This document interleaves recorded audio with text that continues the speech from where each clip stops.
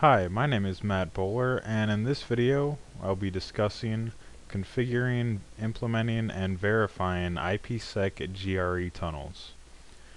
I'm going to be using the same basic topology that I've been using with the VPN labs, if you've had a chance to view those, both on the command line interface configuration and through the Cisco SDM.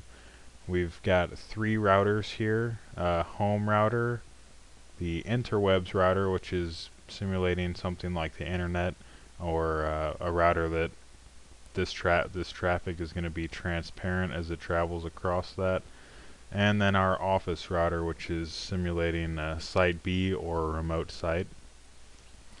The interfaces and descriptions here in red are what will be the interesting traffic across the IPSec GRE tunnel. So we have the 172.16.1.0/24 network on the home side, and on the office side we have a loopback interface with the 192.168.1.0 IP address assigned.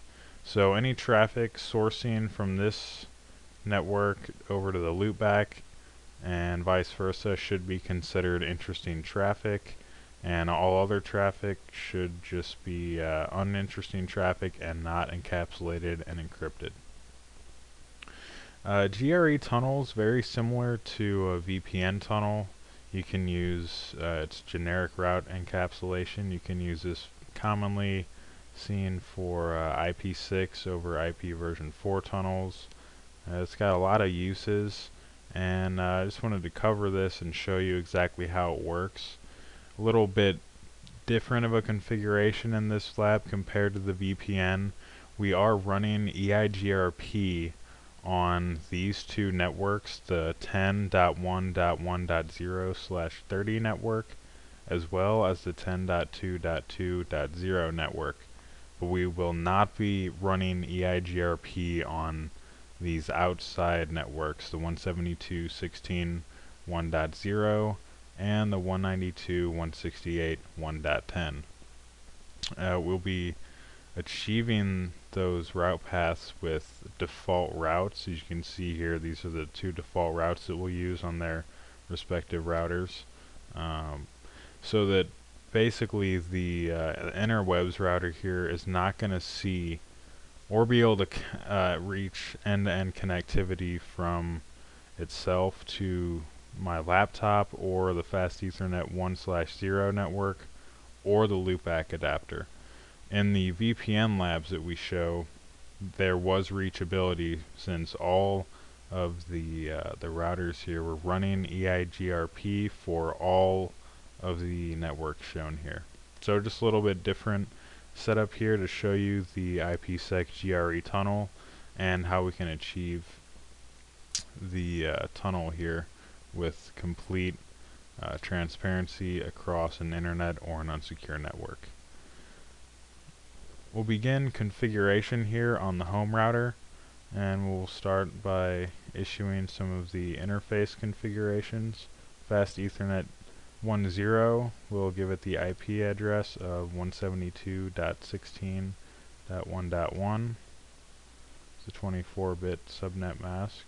We'll do a no shut to bring that up. And we'll go ahead and configure the Fast Ethernet 00 with its IP address listed on the diagram.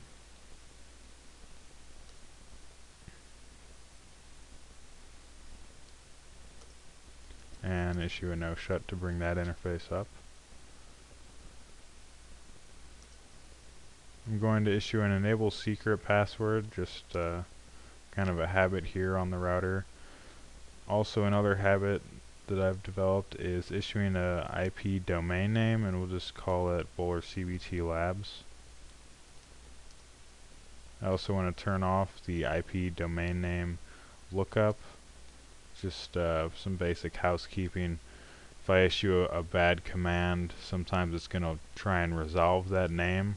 So if I issue this command, I can enter anything and it's not going to try and resolve that name against a DNS server that it doesn't exist in this lab.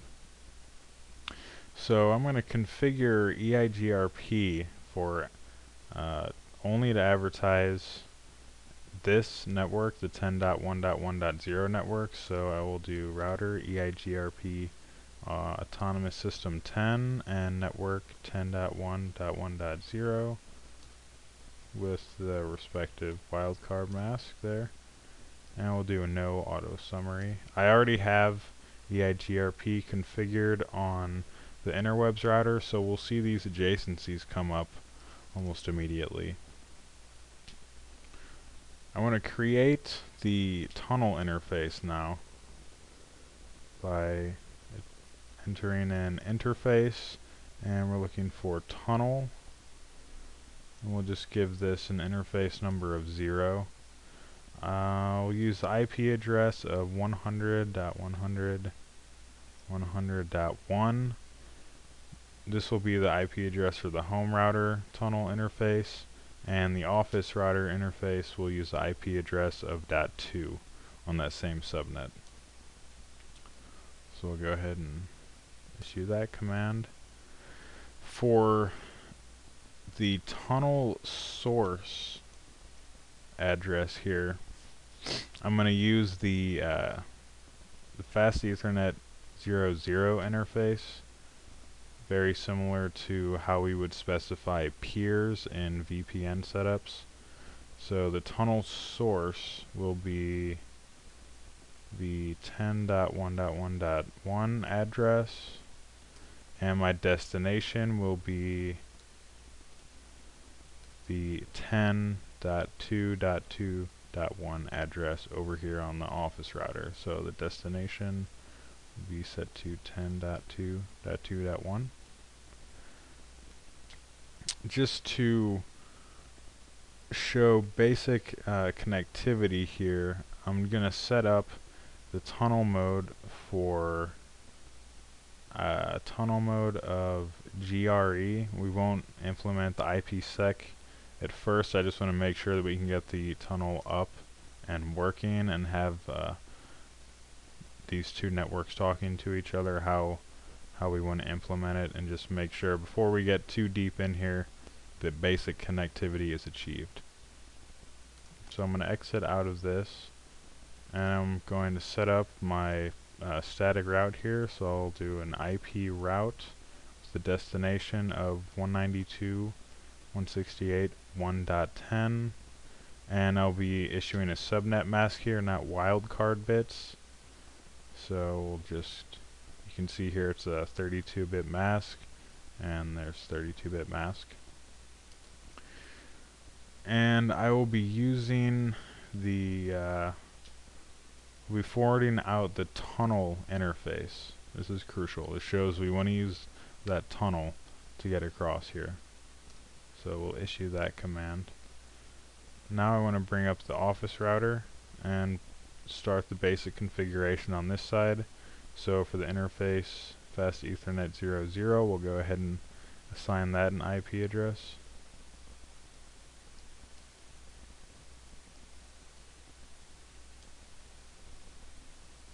And do a no shut. Should see that come up in just a moment. Next I want to create the interface loopback 0 and assign that IP address as well. 192.168.1.10, 32-bit subnet mask there.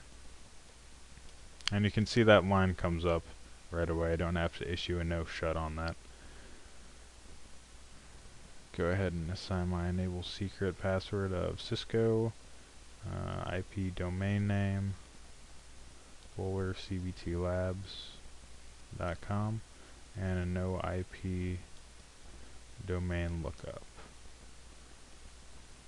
I'll initialize EIGRP on autonomous system 10 and advertise the 10.2.2.0 with the appropriate wildcard mask, and we should see that adjacency come up. I'm going to back out here and do a show IP route. Okay, we can see that I've learned routes here from EIGRP from the interwebs router for this 10.1.1.0 network. and I should be able to ping the home router.